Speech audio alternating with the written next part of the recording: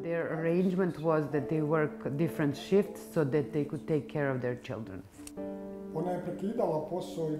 However, her partner did not respect their arrangement. This kind of behavior escalated and he started beating her. So they advised her to leave everything, even her children, and go to Trebinje to save her life.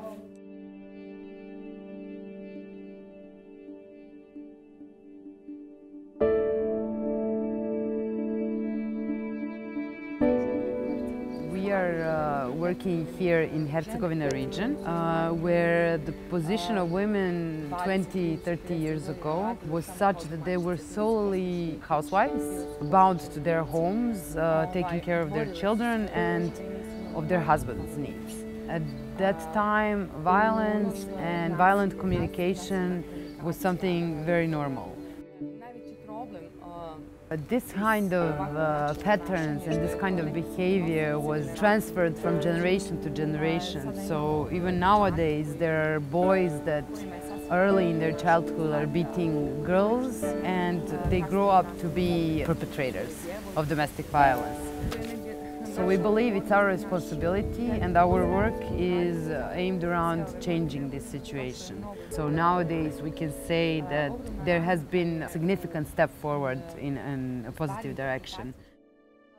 My name is Ljiljana Cickovic. I'm a president of Foundation Women's Center Trebinje. Women's Center Trebinje has done a lot of work and there's a lot of things that we can be proud of. We have motivated and instigated for the safe houses to be available to victims of domestic violence. We have managed to advocate for 62 institutions to be connected and act upon the cases of domestic violence, but not only to act according to the law, but to go an extra mile, to push even further to help the victims.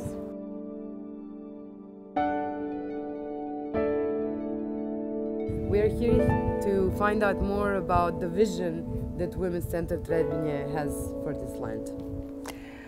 Thank you, Natalia. This will be the most biggest plantage fig, organic fig, all the region, including Croatia and Balkan, and first in Bosnia and Herzegovina. We organize the first women's agriculture cooperativa, Smokvica, who include 10 women victims of domestic violence. For the victims of domestic violence, it's very important economically independent, because only economically independent women have possibility to be strong and to leave a violence family or to stay outside of violence family.